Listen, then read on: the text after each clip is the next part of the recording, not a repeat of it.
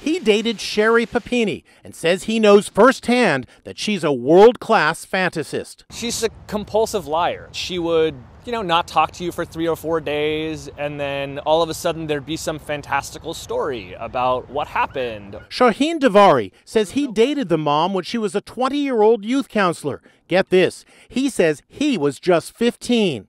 In retrospect, sure, tons of red flags, right?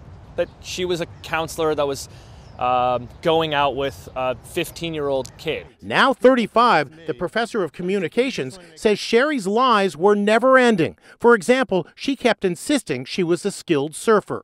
I surfed all the time when I was 15, 16 years old. It's something that I really enjoyed doing, and she told me that she surfed as well. There was always an excuse as to why she couldn't go surf, and she had to have her surfboard that was at her house but didn't have any pictures. He says there was also a mystery medical condition. She was faking a heart condition at one point, and eventually, not only me, but a bunch of people figured out that that was not true.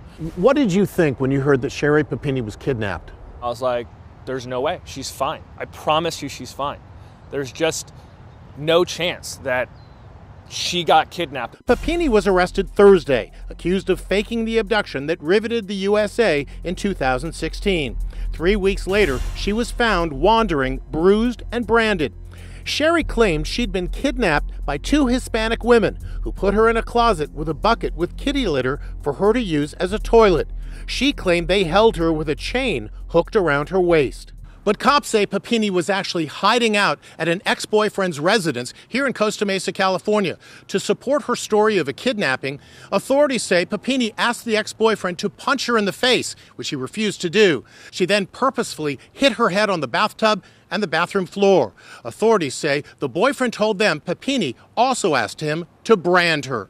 Today, the man who dated Papini when he was 15 says he is being wrongly identified as the guy who allegedly hid Sherri Papini. He wants to set the record straight. I want to stop people thinking that I am the person that hid her or helped her or had any contact with her. Sherri Papini is charged with making false statements to a federal law enforcement officer and engaging in mail fraud.